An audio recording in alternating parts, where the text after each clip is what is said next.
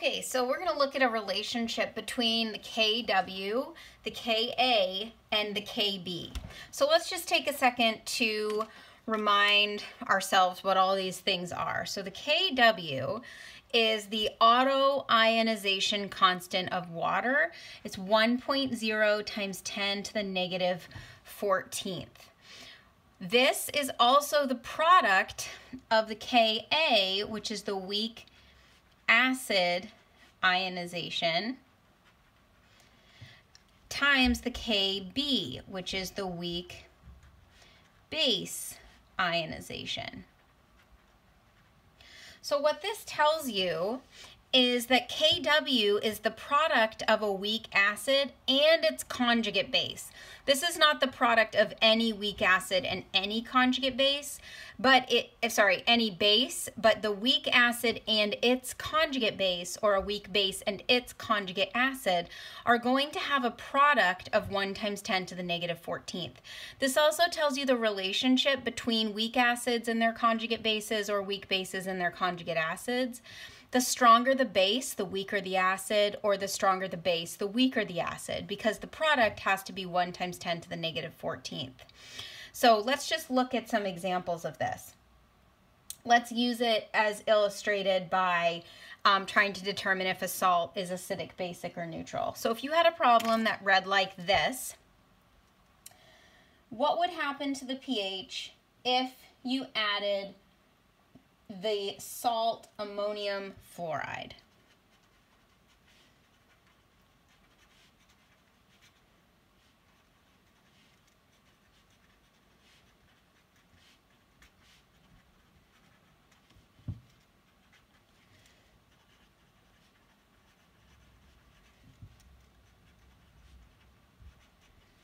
Ammonium fluoride.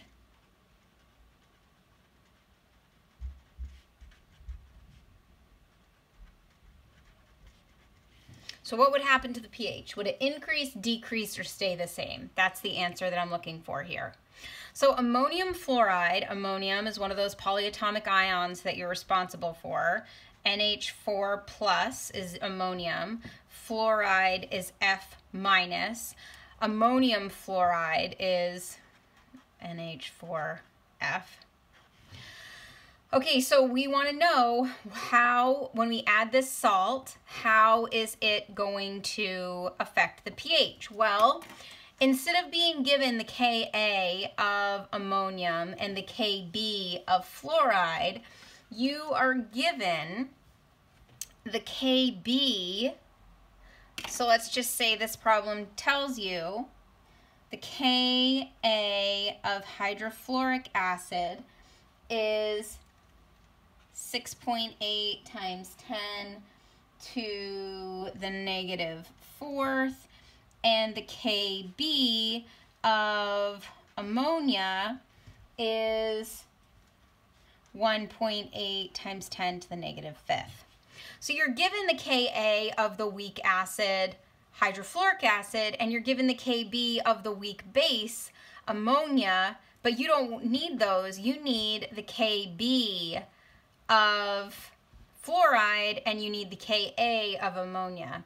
So what you're going to do in this case is you're going to use the Ka of the weak acid to solve for the Kb of the conjugate base, and then you're going to use the Kb of ammonia to solve for the Ka of ammonium. Because we know that this comes from a weak acid, this comes from a weak base, this comes from a weak acid, so we know that this ammonium is acidic and this F minus is basic, but we have to compare the Ka of ammonium to the Kb of fluoride.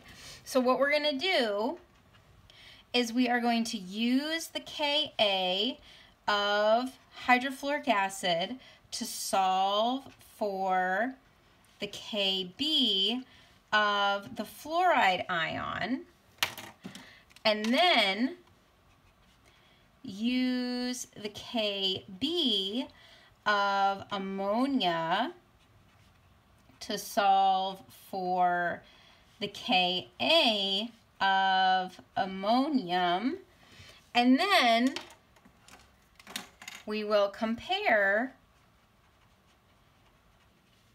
the Ka of ammonium to the Kb of fluoride.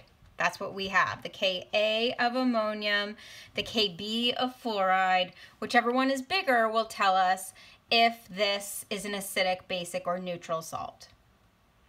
Okay, so let's see, let's start here. Use the Ka of hydrofluoric acid to solve for the Kb of fluorine. So remember, we can use this relationship, Kw equals the Ka of a weak acid times the Kb of its conjugate base. So this only works with conjugate acid-base pairs. You can't just have any random acid and base here. Their Ka and Kb will not have a product of 1 times 10 to the negative 14th. It has to be a conjugate acid-base pair. So HF and F minus are conjugate acid-base pairs.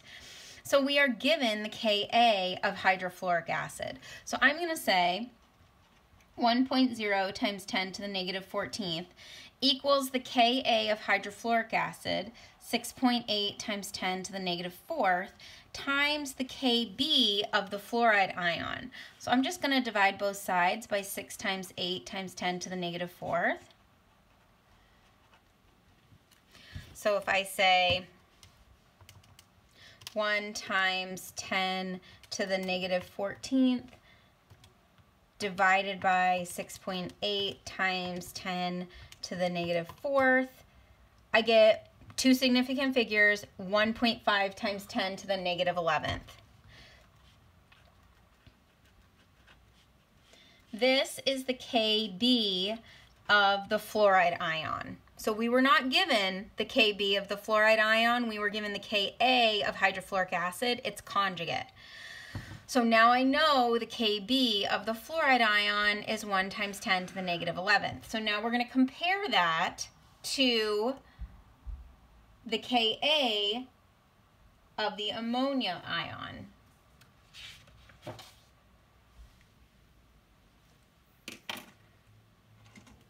So I have the Kb of ammonia, and I know Kw equals Ka times Kb.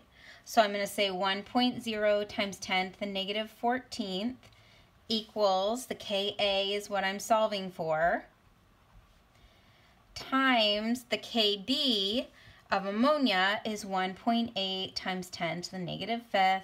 Divide both sides by 1.8 times 10 to the negative 5th.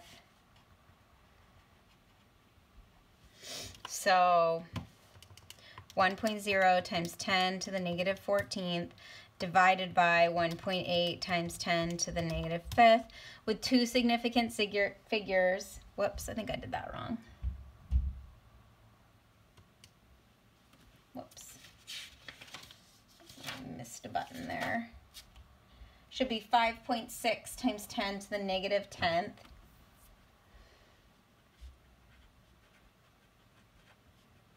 And that is the Ka of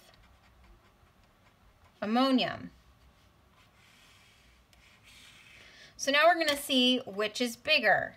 So the Ka, compare the Ka of ammonium, 5.6 times 10 to the negative 10th, which is the Ka of NH4 plus ammonium, compared to the Kb 1.5 times 10 to the negative 11th, which is the Kb of the fluoride ion. This is a bigger number. 5.6 times 10 to the negative 10th is bigger than 1.5 times 10 to the negative 11th. That means that the acidic portion is stronger than the basic portion. That means this is an acidic salt.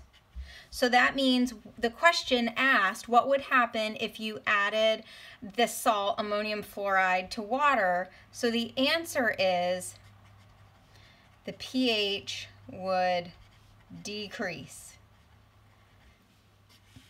The pH would decrease because ammonium fluoride is an acidic salt.